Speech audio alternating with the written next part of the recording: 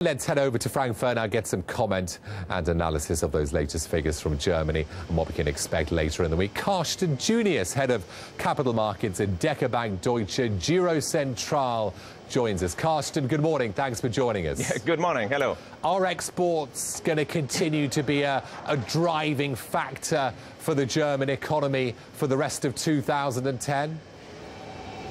Wonderful numbers that we've seen today. Incredible strong export growth.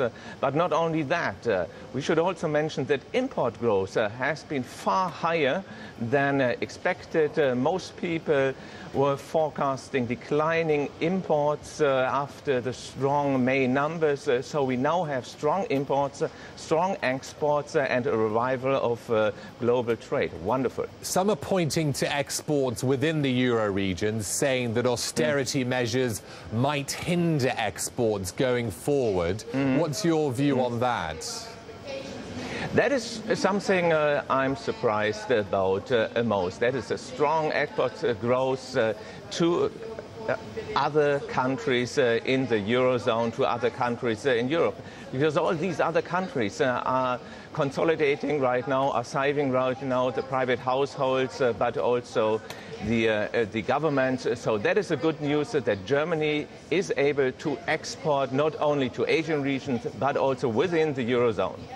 I mean, the data it's very strong all round, isn't it, Karsten? And yeah, absolutely. The German growth number on Friday should confirm that, with a number in the region of 1.3% expected. I mean, is this sort of growth sustainable?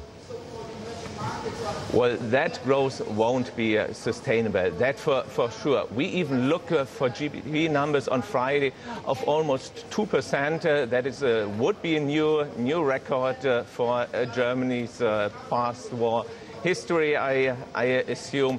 And that, of course, has some special factors, as construction activity has been very slow due to the hard winter in the first quarter. Export can't keep on growing as much as we've seen this quarter, as the world economy is slowing down probably in the second half of the year. So there are some special factors for the second quarter. Still, the underlying growth, we believe, will be far stronger in Germany than in all the other countries in the Eurozone, and that not only for the second half of 2010, but also for 2011 and 12. Does this mean, Karsten, very quickly, that the ECB has to start reining in, has to start telling us that exit strategies are about to be reined in, or do we need to be told about exit strategies?